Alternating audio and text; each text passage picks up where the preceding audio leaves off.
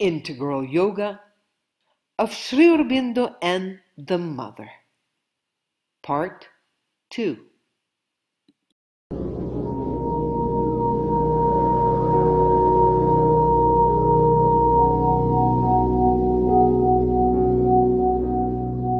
Humanity is currently passing through the mental stage of evolution.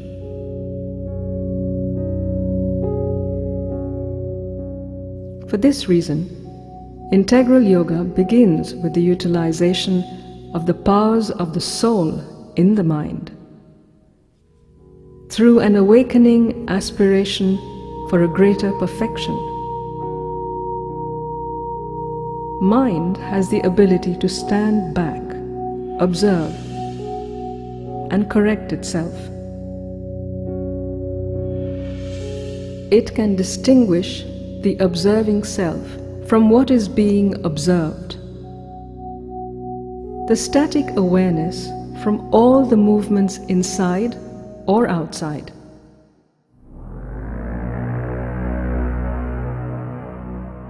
Usually, our attention is wandering upon external things. There is a random and inert subjection to the impacts of external contacts.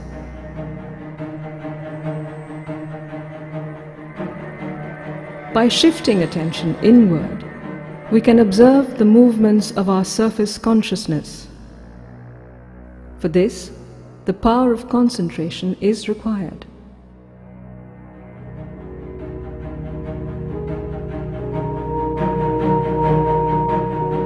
Close observation can reveal the entangled workings of mental, vital, and physical energies, often at odds with each other.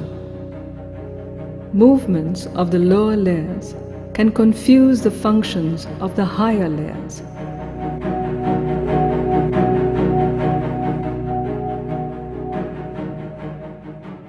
Mind is not material in essence, but in the human body, it operates primarily through the brain, a material organ. Because of this, our mind is dependent on the body's healthy functioning. The consciousness of the physical is habitual, inert, and passive. Also, it disperses energy. When the physical dominates, the mind gets dispersed through useless, scattered, and habitual movements of thoughts. When the vital energy dominates the mind, thoughts and imaginations get driven by attractions, repulsions, and impulses of the vital. Consciousness of the vital generally lives in its emotional drama. Fantasies of greatness, desires, and fears. The physical dominating the vital causes habitual cycles of these movements.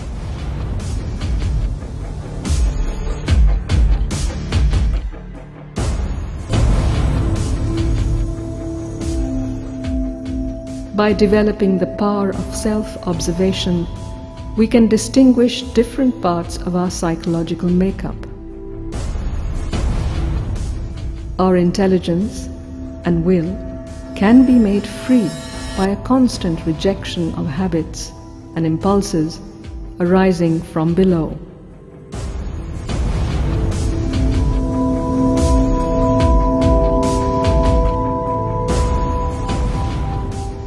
As our mind gets increasingly free, its power of concentration also increases. They go together as two sides of one movement.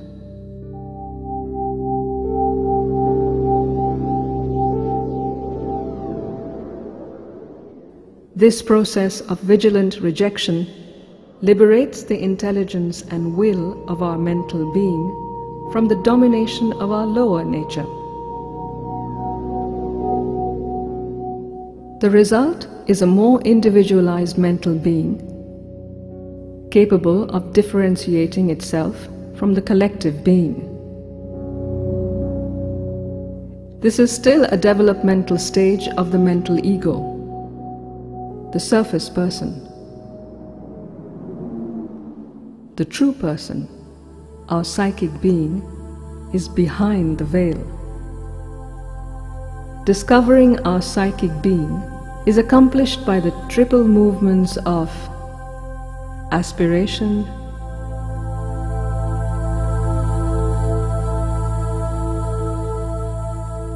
rejection,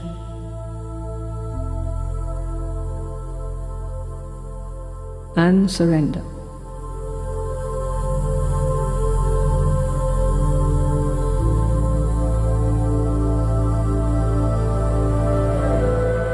At our inmost center is the psychic being, secretly guiding our evolution,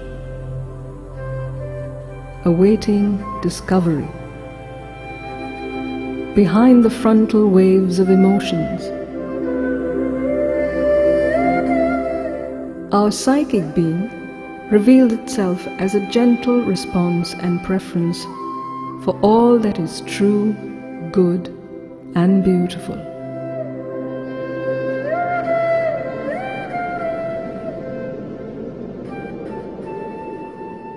But this gentle response gets lost in the flux of surface consciousness.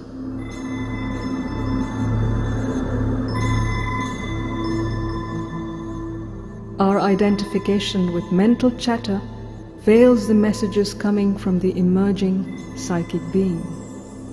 Therefore, it is necessary to establish silence and peace in our surface consciousness.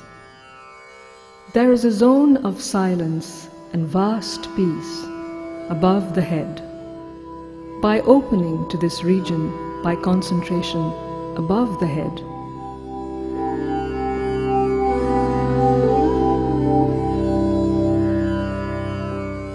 silence and peace descend into the instrumental nature. The descending silence and peace settles and establishes calm equanimity in the whole system.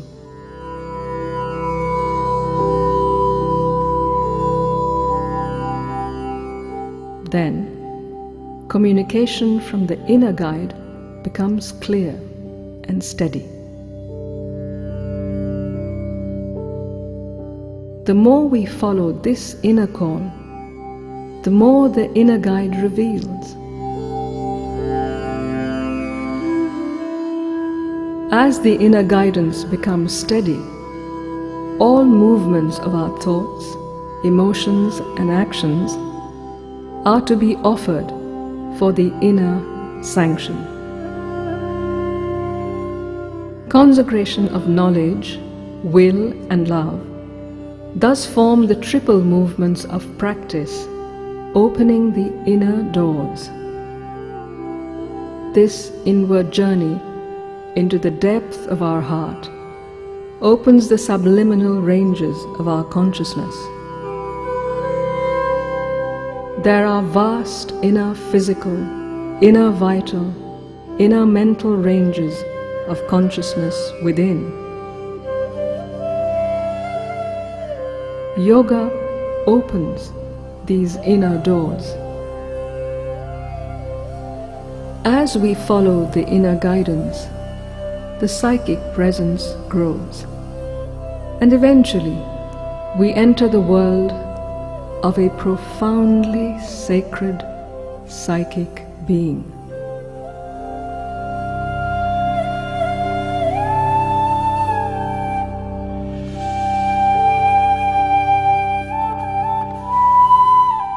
Our outer person gladly merges with the psychic being. This inner union brings a reversal of consciousness. The psychic being comes forward to govern the evolutionary transformation.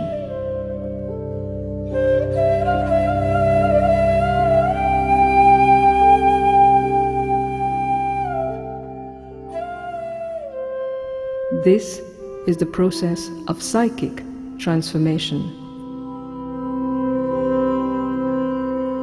bringing realization of the divine presence growing within, as well as all around.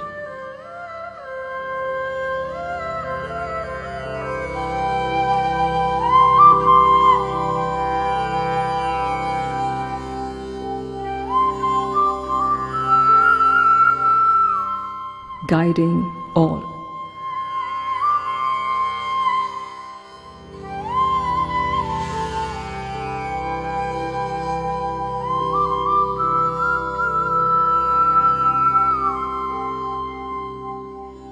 If psychic transformation is a change that emerges from within, spiritual transformation is a change that comes by a descent of higher consciousness from above.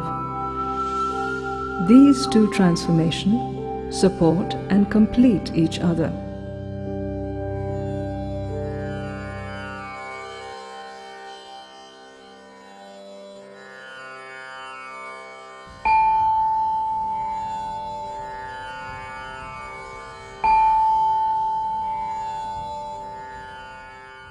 A wide upward opening to what is above the head opens the doors for divine peace, light, knowledge, power, and bliss to descend from above, which transforms the lower nature.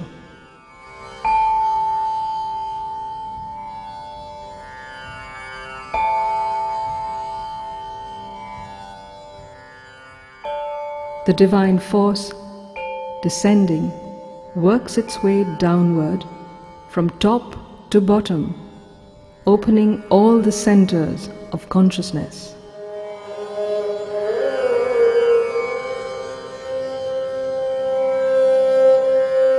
When it reaches the lowest, the physical center, it awakens the divine force asleep in matter, the Kundalini, which then awakens and rises upward.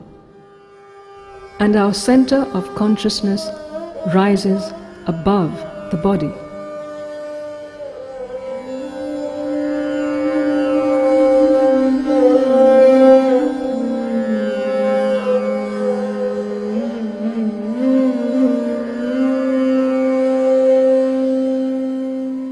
The sense of a separate self, the ego, completely dissolves.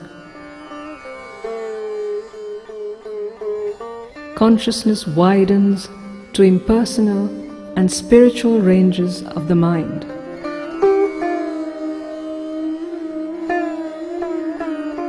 This wider self has two aspects, the static and the dynamic. The static aspect is the silent self of wide peace and freedom.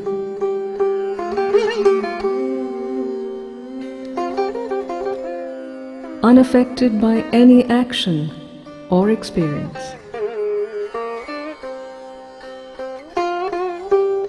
The silent self does not originate any action. Instead, it stands back, detached and impartial. This is often mistaken for the final liberation, but it is a static liberation and freedom, without any mastery over the cosmic action.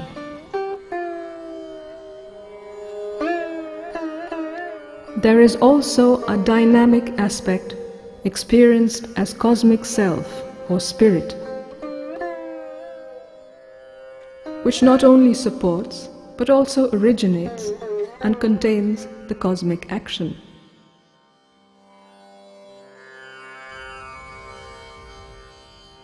Opening to this dynamic aspect gives us greater powers of cognition, creative action, and delight.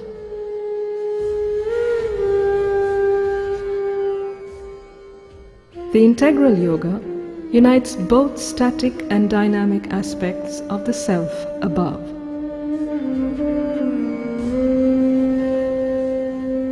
In the active, dynamic condition of the body,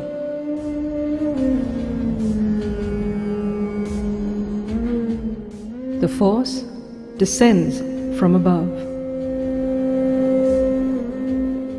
and acts through the individual in the world with the psychic being as a support below. This leads to the spiritual transformation of the whole being. The transformation gradually takes place through a series of ascending and descending movements of consciousness.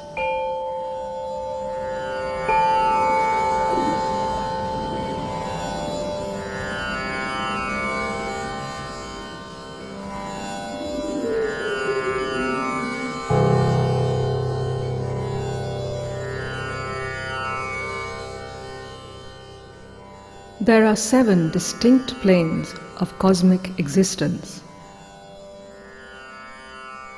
3 planes form the upper hemisphere of Satchidananda, the triune existence, consciousness and bliss beyond space and time. And the lower hemisphere is formed by the 3 planes of mental, vital and physical worlds in time and space. Between the 2 hemispheres is a Supramind linking both. It is the Mahas of Vijnana of the Vedic rishis.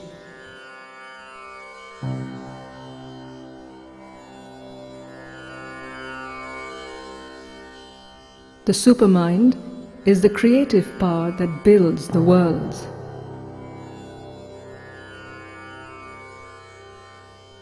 First, it creates the world of pure archetypes.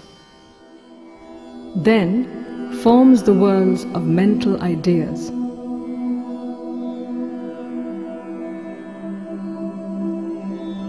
Then, the vital worlds of dynamic life force.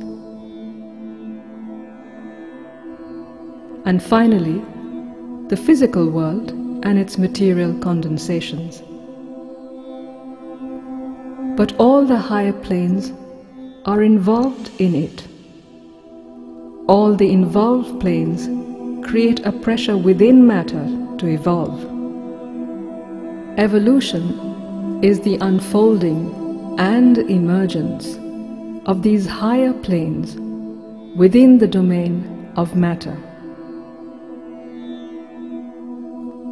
This is supported by the descending force from the planes above.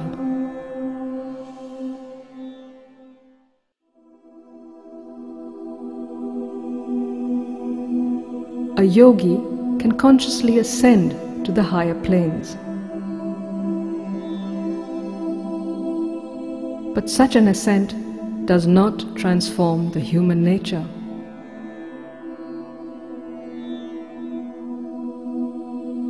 Only when the dynamic powers of the higher planes descends, with the psychic being as a support from below, the mental, vital and physical parts of being undergo transformation.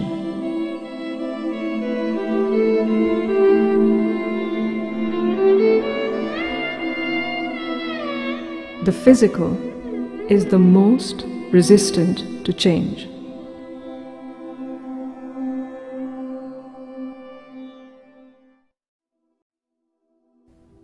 This is where the entire evolutionary past of life on Earth is stored,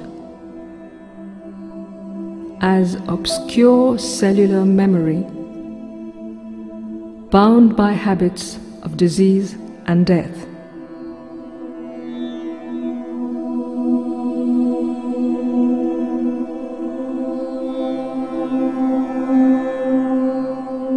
In the process of ascent, the intermediate ranges of the mind above descend and transform our lower nature. First is the higher mind, which transforms our step-by-step linear thought process into mass ideation. Second is the Illumine mind, which sees the truth directly without thought.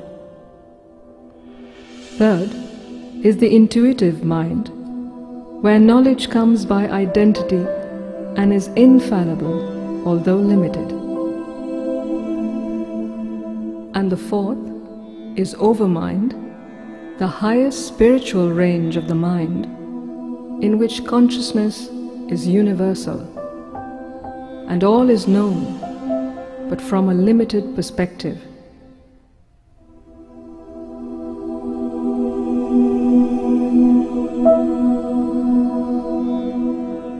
But even the descent of the Overmind consciousness is not enough to transform the obscure resistance of the body consciousness.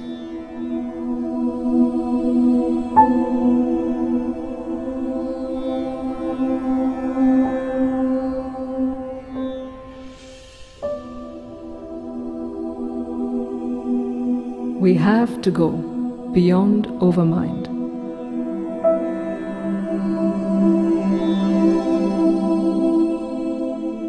And enter the Supramind, where reality is no more diversity moving towards unity, but unity embracing diversity in the infinity of our being.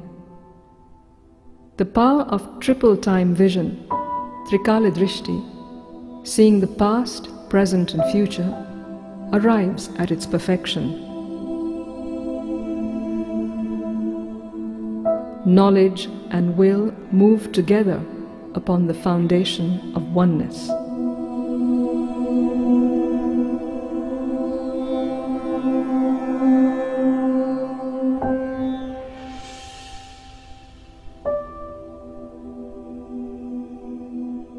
Only the descent of the Supermind into the universalized human instrument can successfully transform the obscure consciousness of the physical nature.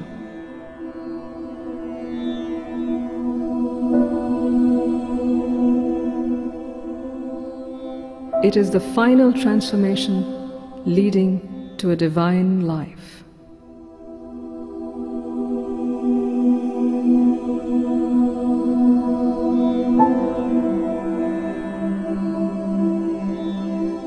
And eventually, the birth of a new species on Earth.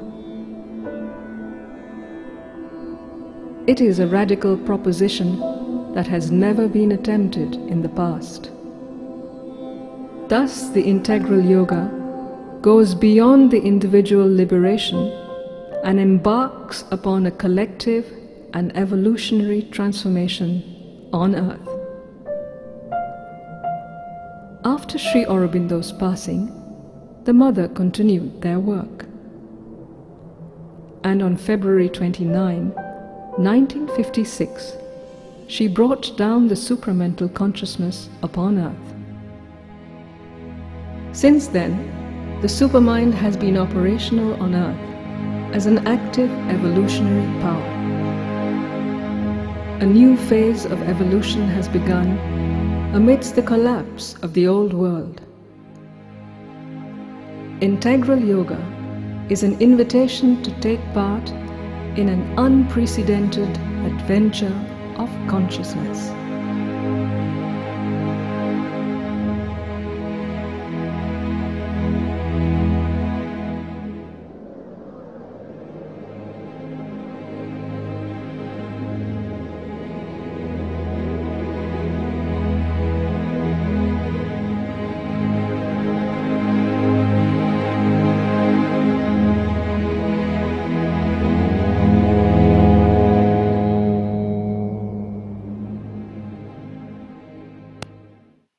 Here is a visual representation of the two hemispheres of divine manifestation, according to the writings of Sri Aurobindo and the Mother, created by Mado Sauvé, tripletransformation.ca.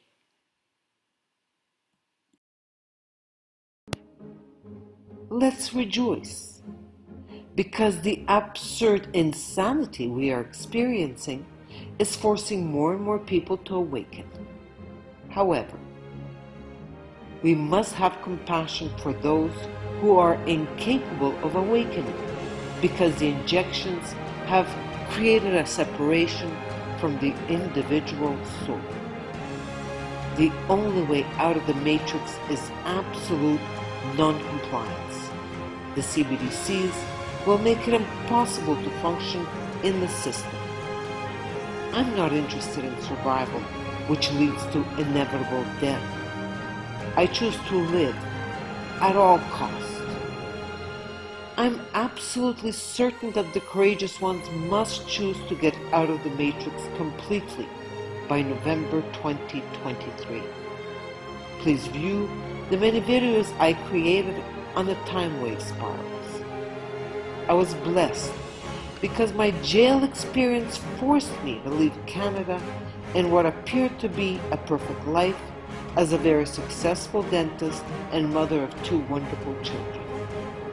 One needs great courage to jump into the complete unknown, but it is an absolute necessity in this evolutionary crisis. Today, I'm in a position to assist individuals who choose life. Just 2 kilometers from our farm, I discovered a small development. One can purchase a lot of 1,000 meters square and a 3-bedroom house for $60,000 US at today's rate of exchange. While your home is under construction, you can start developing the agriculture of Sacha Inchi nut, avocados, pineapple, yucca, papaya, bananas, citrus fruit, and a vegetable garden. One can raise chickens and other small animals. A long-term stay at Cascada Cafe Retiro is $300 US per month. I also offer dentistry, including complex full mouth reconstruction at a cost of 35% of European and North American prices. The global prison planet is being dismantled, and we have the honor of witnessing this. I conclude by encouraging you to continue your inner evolution despite the current world scenario, which can seem worrying when we forget that the divine is behind everything and that the supramental world is at our doorstep. Please share my videos. Infinite love.